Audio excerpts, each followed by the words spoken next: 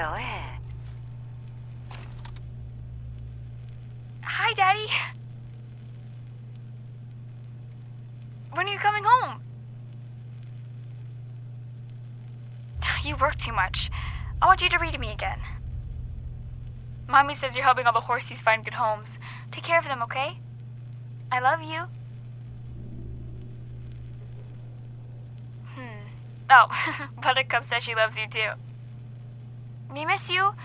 Come home soon. There we go.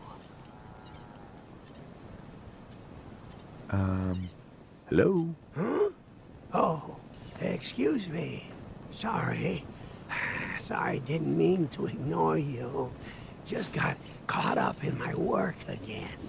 So, what do you think? Nice, isn't she? Are you the Arlen Glass?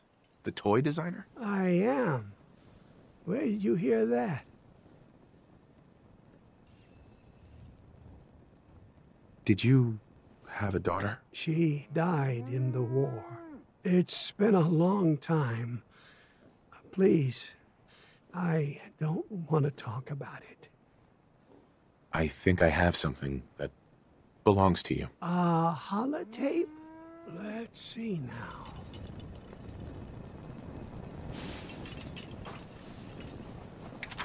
Go ahead. Hi, Daddy. When are you coming home? You work too much. Oh, God. I want you to read to me again. Marlene. Mommy says you're helping all the horsies find good homes. Take care of them, okay? I have, I love you. and you. Oh, Buttercup says she loves you too. We miss you. Come home soon. Oh, Marlene.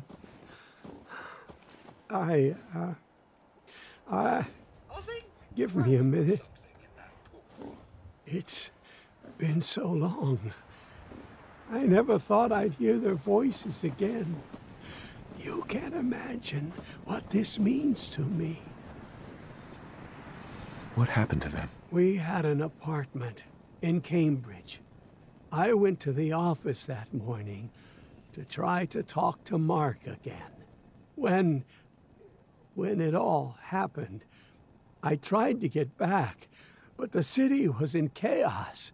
By the time I got home, there was only a crater. I lay down in the ruins. I just wanted to die. Instead, I woke up like this. It's a long story, but I lost my wife and son too. Then maybe you can understand. She was right, you know. I did work too much. And now, I'll never hear her voice again.